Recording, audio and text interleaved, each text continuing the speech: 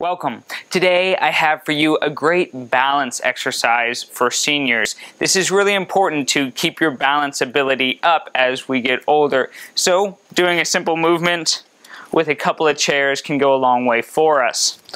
With hands lightly resting on the chairs, you don't really want to put any weight unless you need to on the chairs. All you're going to do is pick one leg up or about to 90 degrees, just level with the waist or as high as you can.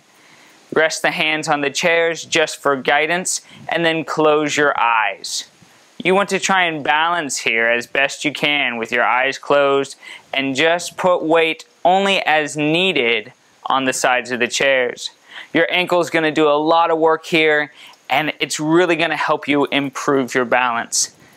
Relax, switch legs, and do it again. You're shooting for about 15 to 20 seconds with your eyes closed. Make sure that you know where your chairs are and that you have sturdy chairs that you can put a little weight onto if you need to. Pick the leg up as high as you can and just try and balance. Great movement to keep you steady on your feet.